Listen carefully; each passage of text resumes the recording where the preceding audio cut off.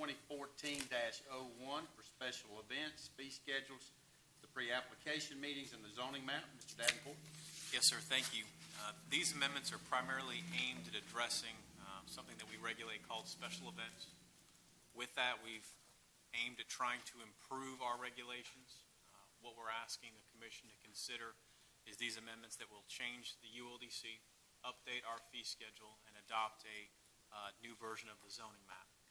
With that, the only update that we have at this point from yesterday is based on the conversation we had with Mr. Bryan's promoter on Friday afternoon, and that revolves around the timing of what we call a preliminary request.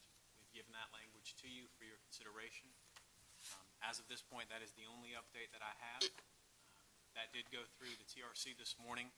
I will tell you there was some debate about making that time frame longer, but we settled out at 30 days for the time being. With that, I will be happy to entertain any questions you might have, but we do believe it's ready for the Commission's consideration should you choose to move forward tonight. Do we have any questions from staff? Okay.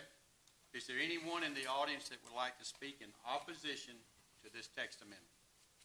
Anyone in the audience that would like to speak in opposition to this text amendment? Is there anyone in the audience that would like to speak in favor of this text amendment? Anyone that would like to speak in favor of this text amendment? We'll now close the public participation portion of it and turn it back over to the commissioners.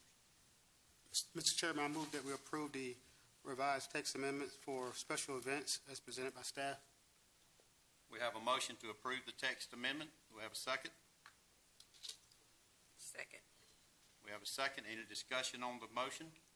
Hearing none, we'll call the vote. All in favor signify by aye. Aye. Any opposed, like sign. Motion carries.